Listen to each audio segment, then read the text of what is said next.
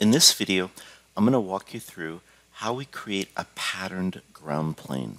So far, we've been using a solid plane. If you want to have a region where there's no return plane, as we do in our Board 1 project, I'm going to show you how we can shape that. And I'm going to do it in a really simple way, starting from the very beginning. Here's an initial screen. I don't have any projects open. I am just going to create a layout page. So we go to File, we go to New, and I'm just going to create PCB. Now normally you're going to have a project, you're going to have a good name for your project, you're going to have the schematic in it, and then you're going to have a PCB doc in that project.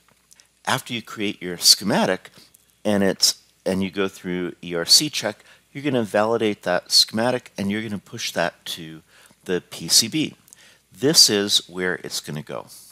And so here is the starting place. And of course, if we zoom out, here is the starting board. You'll notice the origin is way down here. We really want to have it over here at the lower left corner of the board. But before we move it there, we want to change the grid. The default comes up as a 5mm grid. Perfectly fine for routing traces on the board. Most of the components are going to have pad pitches on the order of either 20 mils or 25 or 50 mils or even 100 mils.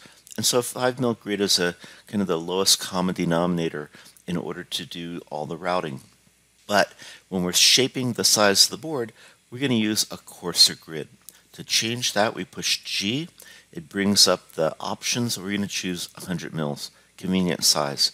Now we're going to move the origin. And how do we move the origin? Under Edit, and why did they put it under Edit? I have no idea. But under Edit, we see Origin Set. And so we're going to set the origin lower left corner. Now we're done. The next thing we're going to do is change the board size.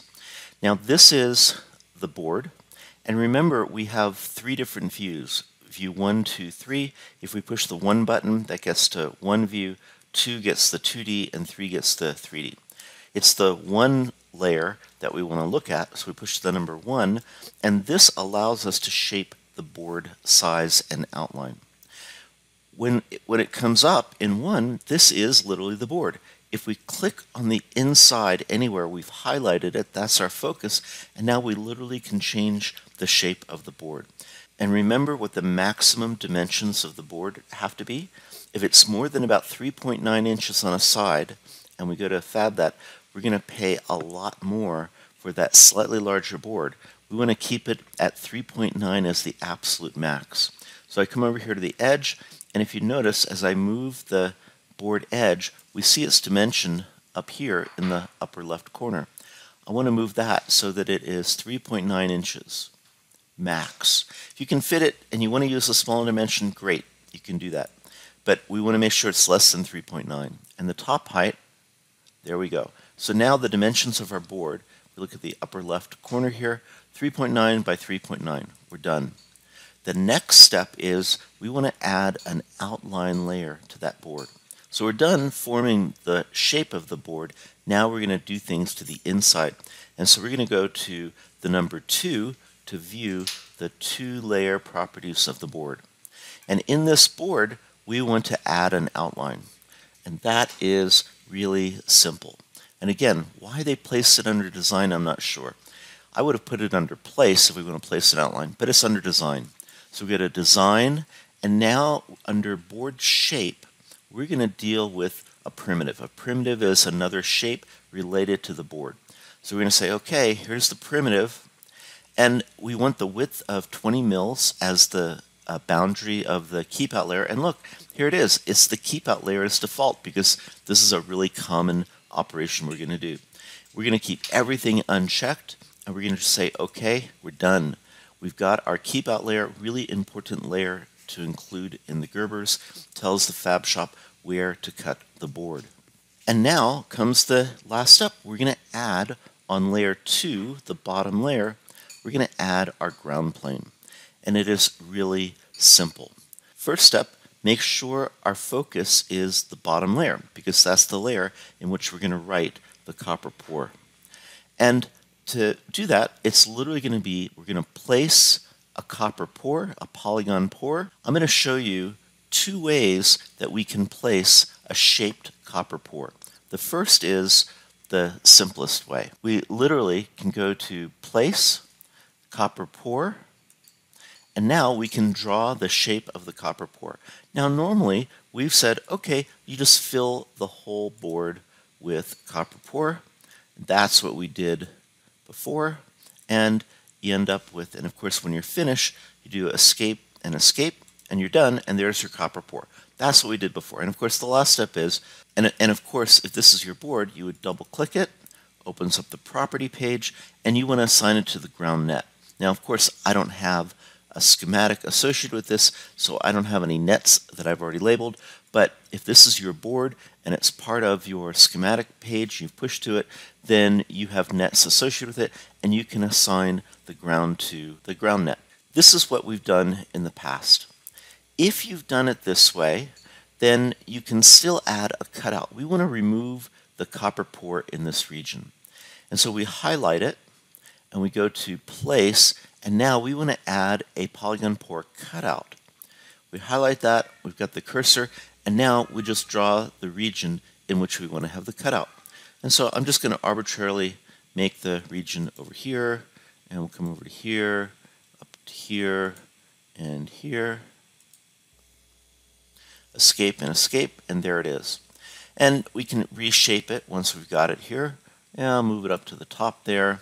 And if you need to change the dimension, you can move it around. And so there's our cutout. And now we've got our shaped copper plane. Once we've drawn our shaped copper by removing that cutout in the copper, if we ever want to come back and change it, it's pretty straightforward. We just have to highlight it. And the way we do that is we click off to the side, we drag, we highlight, and you notice anything we touched is highlighted. We want to deselect those. So we hold down the Shift key and we click in the region that we want to deselect. We still have the two edges of the boundary. So we're going to zoom in so we can see it. Shift and click. That deselects it. We're going to go up to the top and do the same thing. We're going to Shift and click. That deselects it. And now we've only selected the cutout. And now we can come in and we can move that and change its dimensions as well. That's one way of generating the cutout. This is how we generate the shaped copper pour if we started with a solid copper pour and we want to kind of retrofit. And of course we can make that shaped copper pour region anywhere inside the board. Now I'm going to show you an even simpler way of doing it if we start it from scratch. So let's get rid of our copper layer. We highlight it, we just delete. We've got the boundary over here, and so we're going to do the same thing. We're going to zoom in. I'm going to deselect the boundary. I'm going to deselect the boundary, and now I've only got our shaped cutout region selected. I'm going to delete it. This is our empty board. If we started with the bare board and we say, okay, we're going to add our ground plane on layer 2, but we want it to start out shaped, it's really simple. Again, it's going to be Place Copper Pour or Polygon Pour, and now we draw the vertices for it. Now what we did before was we just drew every 4 vertices, but now we want to draw it shaped if we know we want to start that way. So we start from the upper corner, we go to the bottom corner, and this is where using a 100 mil grid makes it so much easier. And now instead of going to the top and across like we did before, hey, let's make this region over here our cutout region. And let's see, we'll come over here and here.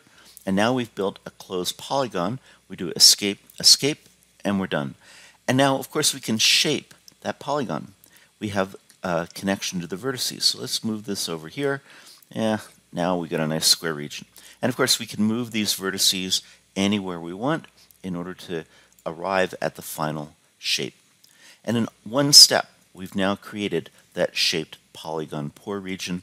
And again, we do the same thing. We double click it, opens up the property page, and this is where we would assign the net as the ground net based on having the schematic in this region. And now this is the shape of the return on layer 2. and we're ready to move all the components over from the schematic into our room, place them on the board, and do all the routing. And that's how we can generate a shaped polygon pour on the bottom layer and remove the ground plane where we don't want it in order to demonstrate the impact of good routing when we have a nice solid return and bad routing when we don't have that nice solid return.